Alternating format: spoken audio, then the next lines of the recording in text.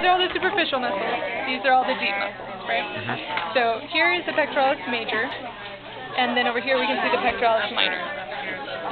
Then here we see the intercostals. This is the internal intercostals, and the external intercostals here. Oh, just that little, okay, Yeah, just I see that bit. difference, okay. So then on the inside, you can only see the internal.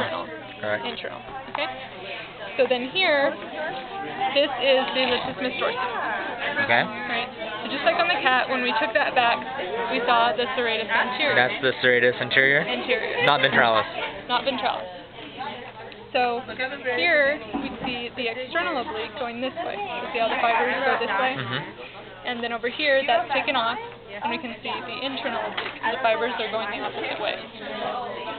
Right? And then we also see the rectus abdominis. So then on the inside, we see the transverse abdominis. And then the rectus abdominis right in the middle? Yeah, so it's going, these fibers are running directly perpendicular to the rectus abdominis. Okay.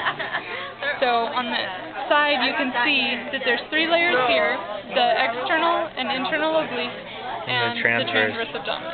And on this side, you can see there's only 2 layers, the internal oblique and the transverse abdominis.